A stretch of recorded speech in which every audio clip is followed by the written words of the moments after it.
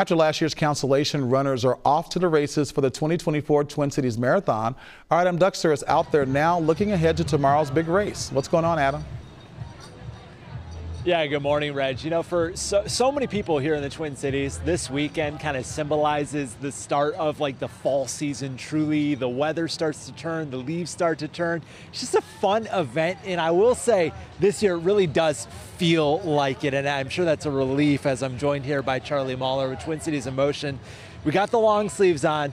How much of a relief is it that it's seasonable weather this year? Well, I remember standing here right here with you last year, short sleeves, probably feeling hot already at, 9 o'clock in the morning. Yeah, it's fall today, and that's making the runners happy. It's making the race organizers happy. And yeah, that's what Twin Cities Marathon Weekend is supposed to be, celebration of fall and being active. And obviously we're referring to last year, just crazy spike in the temperatures. We had to cancel the marathon, day of, only a couple hours before.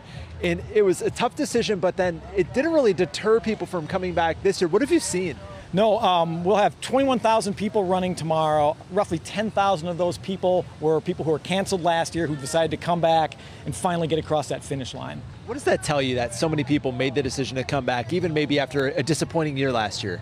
Well, I know from experience, runners are serious people, they're driven people, they're motivated. So if they have a goal that something else stops them from achieving, it's unlikely they're going to just give up on it. So I think that's part of it. I think, yeah, it's they want to cross that finish line. That is a big deal, and they're not going to get stopped. And even if it's a 2-year wait, they're gonna be there.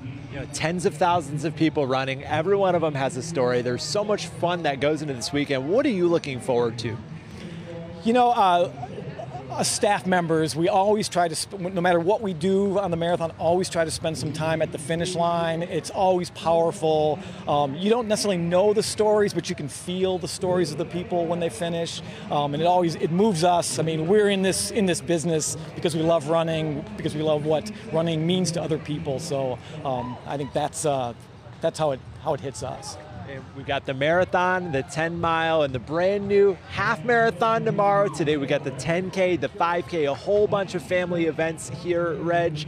And tomorrow, of course, is a sellout for that marathon. So they're really telling people, even if you aren't going to run, come out and support all the folks that are. All right, Adam, thanks a lot.